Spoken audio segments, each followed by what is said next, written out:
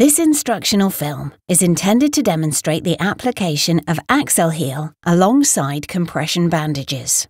Our process starts once the primary dressing has been applied to the wound. Make sure you have everything ready and close to hand to ensure an efficient dressing change for your patient.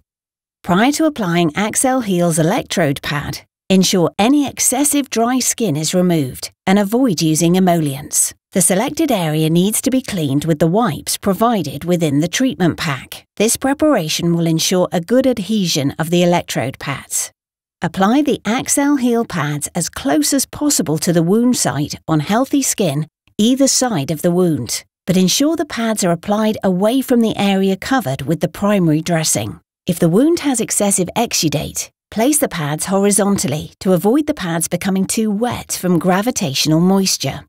You are now ready to apply compression bandages. Follow the manufacturer instructions for applying the compression, ensuring that the electrode wires are fed through the compression bandage and not in direct contact with the skin to avoid any pressure injuries.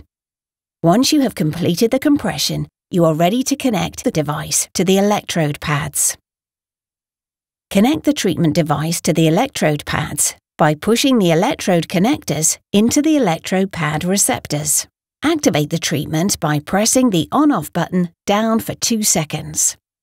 Secure the wires and device with tape at the top of the leg away from the tibial crest and secure with a tubular stocking net. Each device runs for 48 hours, after which time it will switch off automatically and will need replacing with a new one, which can be easily accessed without disturbing the dressing and compression therapy.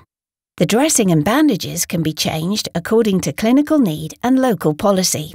The electrode pads are disposed in clinical waste alongside the dressings. The device needs to be disposed of in a recycling facility.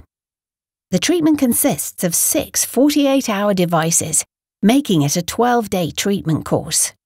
The Accel-Heal therapy delivers repeated treatment sessions with a resting period, which are repeated throughout the 12-day treatment period. Further instructional videos on device change and troubleshooting are available.